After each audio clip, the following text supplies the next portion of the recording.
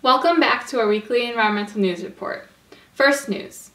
New studies have shown that sea salt around the world has been contaminated by plastic pollution in the form of tiny bits of microplastic.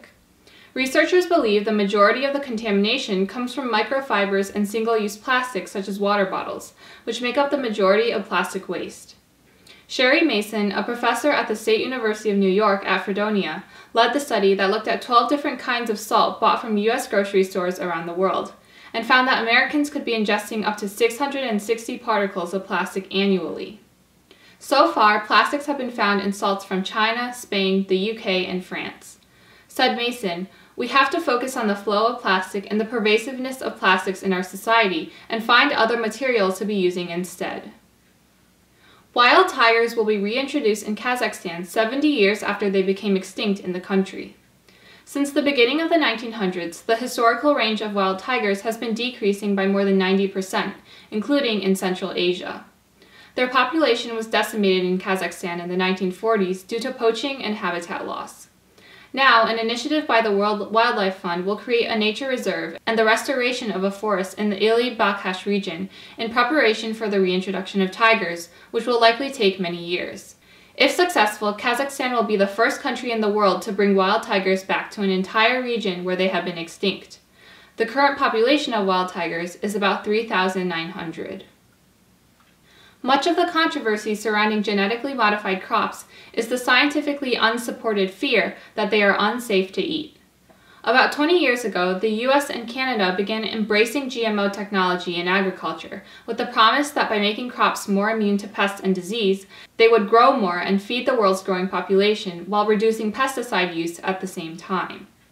Europe, on the other hand, rejected using GMOs. Despite this and the expected trend, research by the New York Times in 2016 shows that the United States and Canada have gained no discernible advantage in food per acre when measured against Western Europe. Meanwhile, herbicide use has increased in the US while it has decreased in France. The result of this discrepancy should have been the opposite, which raises doubts about the promised bounty of GMOs. While unprecedented and record-breaking hurricanes devastate the southern United States, massive wildfires are burning in the West, sending thick blankets of smoke across the nation. Around 172 wildfires are burning, 78 of which are greater than 100 forested acres. So far this year, more than 8 million acres have burned, almost twice the 10-year average of 5.5 million acres, in states such as Washington, Oregon, and California. Montana has been one of the hardest hit, with almost 1 million acres burned since the beginning of the summer, making it among the state's top 5 most devastating fire seasons. NASA satellite images show smoke blowing from the Pacific Northwest to the Great Lakes. According to a recent study published in the journal Ecological Modeling, planting trees in urban areas saves megacities more than $500 million a year in, quote, public health costs, energy expenses, and environmental protection. Scientists at the State University of New York determined the annual value of trees by looking at the ecosystem services they provide in 10 megacities including Beijing, Los Angeles, Mexico City, and Mumbai.